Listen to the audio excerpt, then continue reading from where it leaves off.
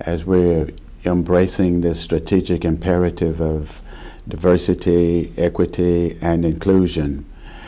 Do you have any perceptions of where we are or how far we've come? I'm an old school teacher, so I will give the church a C+. I give the church a C+, which says that we're trying, we're working at it.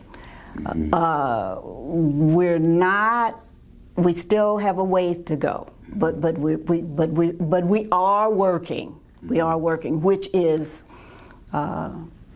in some ways good. In some ways, I remember my parents saying, you know, we're not gonna see this inclusion thing happen in our lifetime, and my parents did not. You know, so and inclusion is, I struggle with that. I struggle with that word because for me, I just want to be me. I just want to be. I want to be a black female minister, and Lynda Mayberry, and I think each individual should be who they are, and should be accepted for who they are. And I think that's the problem, is that we don't accept people for who they are.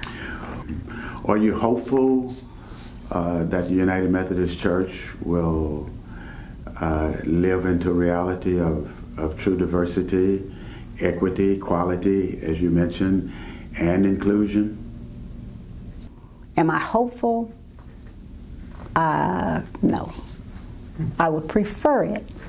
I think it's possible. Do I think it's probable in the near future? No. Because I think we have a long way to go as a church. Because we do not address the elephant in the room. Yes. We do not, as a church. We skim around it, we go over it or under it, but we don't actually address the elephant in the room. And as a matter of fact, Bishop McKee and I were talking one day, and I said to him, Bishop, until white men stand up and say, this is wrong, yes, it's not going to change. I said, because white men are in charge of the way things are today. And so until you stand up and say, not just you, but the blanket, until you all stand up and say, this is wrong, it's not going to change.